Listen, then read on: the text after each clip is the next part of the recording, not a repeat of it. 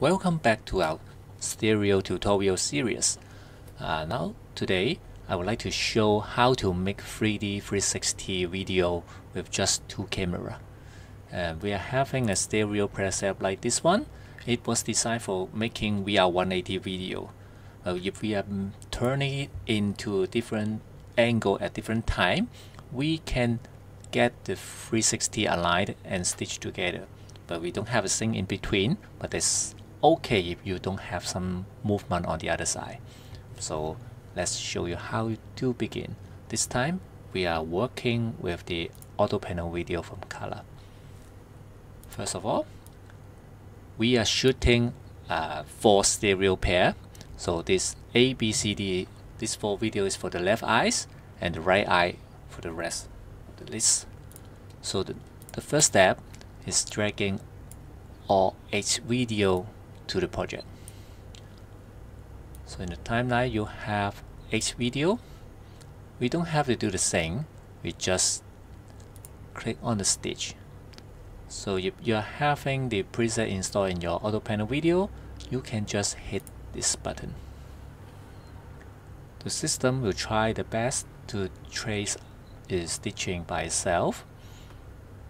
As we are having more than enough overlap, the work should be very nice as if you are for the monoscopic stitching.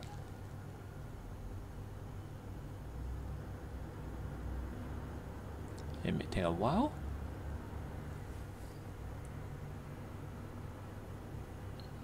Okay, it's coming up.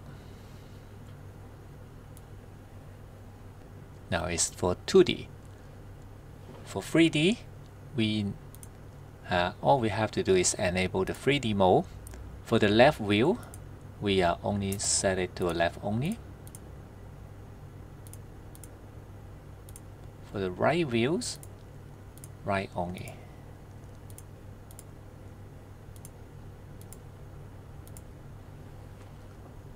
Set the rendering type as over and under and click apply. You are now having a stereoscopic view with the 4 stereo pair. The top is for the left view, the bottom is for the right view. If you hit rendering, you can try stitching a short sample and view through your head-mount display. So this is the concept for how we can do 3D 360 with a rotating stereo pair. So thanks for watching, and I hope we can see you soon.